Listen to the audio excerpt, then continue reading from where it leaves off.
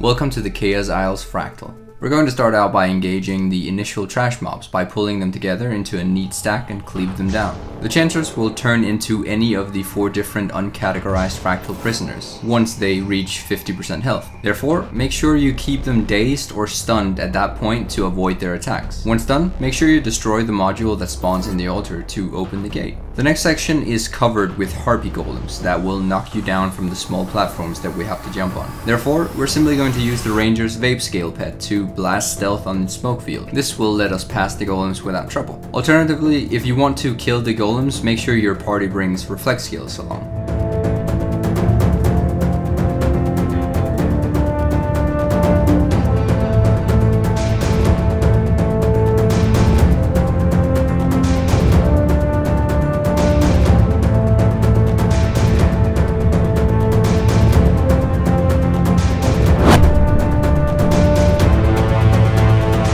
The Chaos Anomaly itself is not our main challenge during this encounter. Instead, our main priority will have to be to deal with the golems in the proper sequence. Because these golems will spawn every time we push the Chaos Anomaly's health down by 25%, and every time they respawn, they grow stronger. Initially, we start with normal mobs, which turn to veterans, elites, and then a champion. As I said, these golems have to be killed in the proper sequence. Because for every group of golems, the last golem which you kill will not respawn during the next golem phase. So, ideally, we want to leave the golem alive, which is the easiest to kill as a champion. But trust me, once they're champions, they're all quite badass. As we engage, the Guardian will target Chop with his Spear of Justice before the Mesmer pulls the group together. That way, the Guardian can easily pull out Chop from the stack, leaving him as the last golem we kill. By killing Chop as the last golem, he won't respawn again. The Chaos Anomaly has a few attacks to be mindful of. Firstly, he will drop a timed AoE bomb on you, which once it pops will drop a large AoE field on the ground, which takes forever to despawn. Therefore, make sure that if you are targeted with this skill, move way out of the melee stack to drop it at a safe distance. As the anomaly reaches 75% health, the golems will respawn. So we start out by targeting Blight as the first to kill, so as to make sure that he will be the last one to spawn as a champion. Once Blight is dead, we pull the other 2 together and deal with them before re-engaging the anomaly.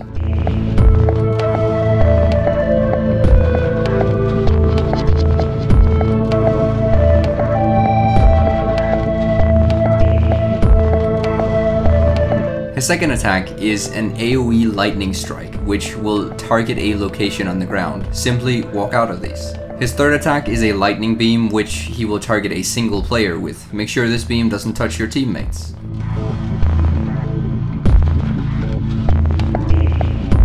As he faces again at 50% health, we're going to once again target Blight. But in this phase, smaller harpy golems will also spawn. These you will want to pull into the melee stack to kill them fast, as they will launch you with their ranged lightning orb.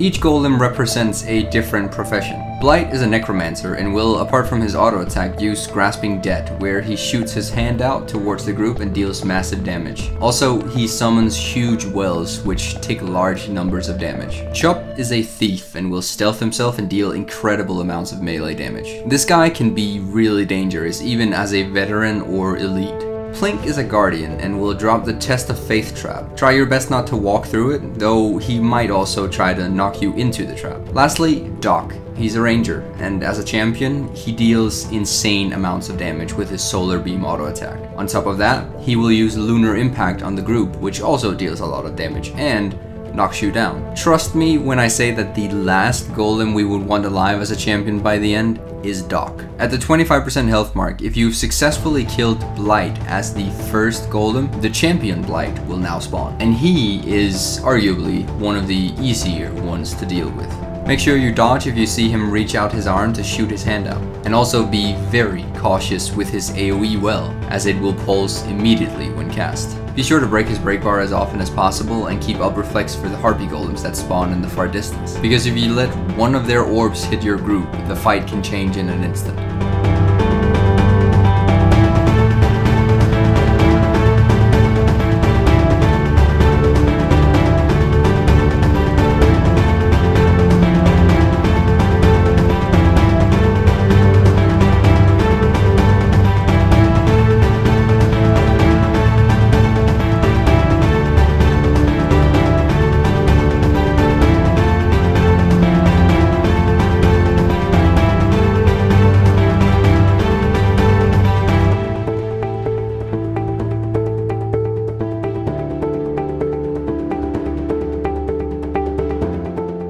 Blight is dead, we only have to finish off the Chaos Anomaly.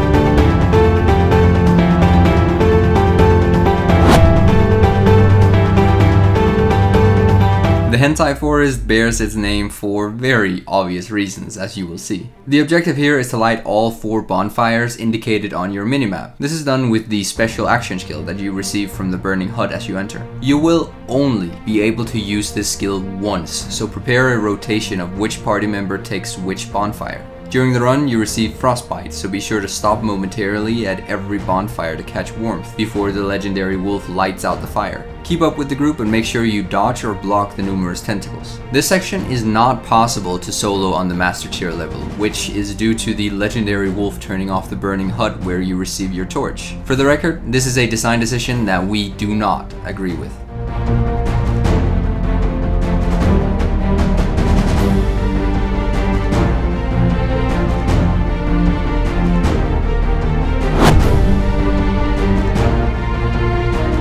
For this encounter, the floor will light up, dealing heavy damage if touched. This pattern changes significantly during the fight. However, the gladiator himself will have a shield, which can only be removed by him standing in the lit up floor sections. When he touches a lit panel, he will gain a buff, which stacks in intensity for however long he remains in the field. Meaning, if he's in the field for 10 seconds, his shield will be down for 10 seconds. The Brazen Gladiator only has one attack himself, which we need to deal with, which is his auto attack chain. Here he will swipe twice before executing a 360-degree spin, which dazes everyone in melee. This auto attack chain can be interrupted, however, by simply having the party member who the gladiator targets step or dodge out of the gladiator's range as soon as the gladiator begins his chain. If done properly by all party members, the gladiator will never finish his auto attack chain, damaging the remaining party members who should be located in max melee range. At 75% health, the hammers from above will begin to drop down occasionally, so make sure not to stand on the corners of the arena.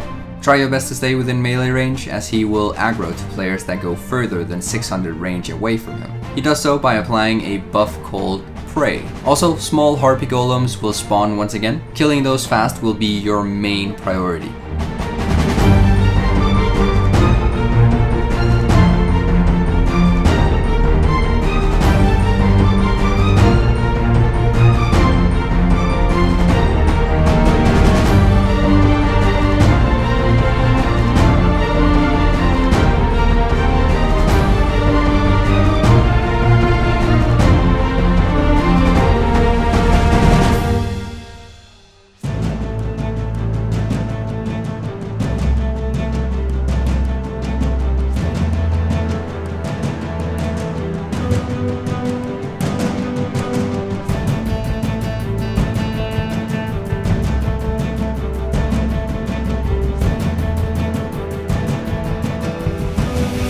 After the 50% health mark, the gladiator will gain another attack, which is a huge whirl attack. This can be interrupted by breaking his break bar as fast as possible.